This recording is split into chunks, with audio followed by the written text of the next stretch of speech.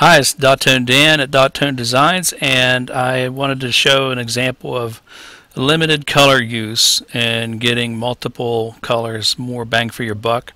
What we have is just a basic 3-color print, and this was a JPEG artwork on a business card, so I reviewed the websites for some clip art and couldn't find anything that was identical to this, and this is what the customer wanted, so I had to redraw in vector art in Adobe Illustrator. Created the clean line work and brought it into Photoshop to color separate. I brought it in at 1200 ppi resolution for crisp, clean edge selections. And I do that frequently for multiple reasons. First being on this job, this is just a left chest screen print. And so I wanted to make sure I was able to reuse this artwork. So not only is it in vector, of course, but it's also the Photoshop separations.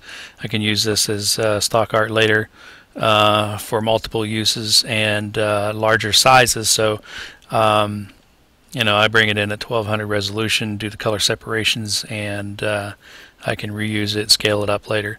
Not to mention that higher resolutions separate or are better for color separation purposes. I find that you're able to pull smoother separations. Your print each channel is going to look smoother with a higher resolution file. An exaggerated example would be if you're using a JPEG of a business card and you just it's a photo and you scan that in and you try to color separate that, it's going to look pretty trashy, and there's just no way to make good selections from that. The difference would be if that was a high resolution photo and you were able to separate a high-res file, you're going to come out with a lot better, smoother, crisper selections, better color blends, transitions, and so that's why it just makes more sense to use high-resolution files. And back into the colors. In this example, what I'm doing here is I'm printing black halftone down first, and my colors over top. And my halftones of this black screen are a little heavier than I would normally do, and with the black, especially if it was printing over top or at the end of the print, I would not have it as heavy as it is. But right now you can see there's and 38% halftone fill up in this area, and this drum here in the background is 30%. That's fine, but these areas are going to blend with other colors, and I love blending 2 to 3 colors of light tints, light percentages, and you'll see what I mean. I'm trying to get a beige in these drums, and so I have black down here, but over top of that I'm printing a little bit of red, and you can see the red all by itself, and that's only got 7 to 8% halftone over top of that, and the same with the yellow.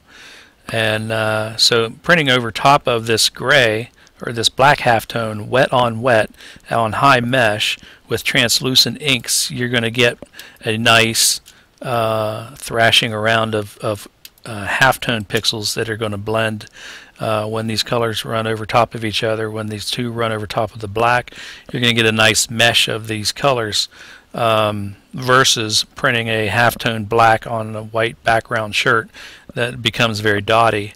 And the goal for me is I want to get this a little bit closer to a photo blend, and you do that with wet inks, high mesh, and translucent inks. And you can see how the different tones I'm getting out of I'm getting browns and beiges and yellows and orange for warm shadow tones underneath the symbols, and gray in the stands and whatnot, and black solid type. Black going down first, that's going to print down a little heavier, so you can fill that in and not worry about it as much as you would. Some people would separate this out and print in 2 screens of black, one for the solid type and one for the halftones. Here in this case, you don't need to do that. You can print it down pretty heavy, and that's about it. But I get pretty nice tones out of this. Thanks much. Bye-bye.